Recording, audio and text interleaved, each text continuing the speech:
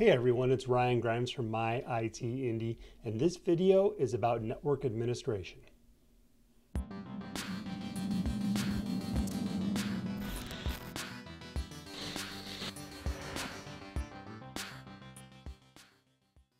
Two or 3 years ago, network administration is vastly different than it is now.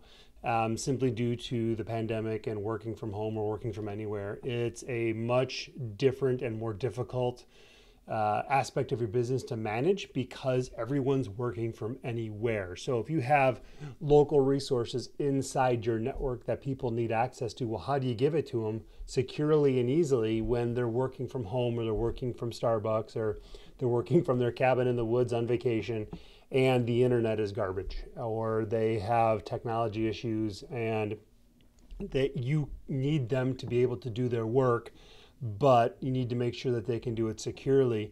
And it's just become more complicated, especially compounded with the availability of network hardware. We've had to get really creative on some of the stuff we've done just because what we've used for years is not available or it's on back order. So if somebody's growing, we need to figure out a solution. And doing that in-house is hard enough.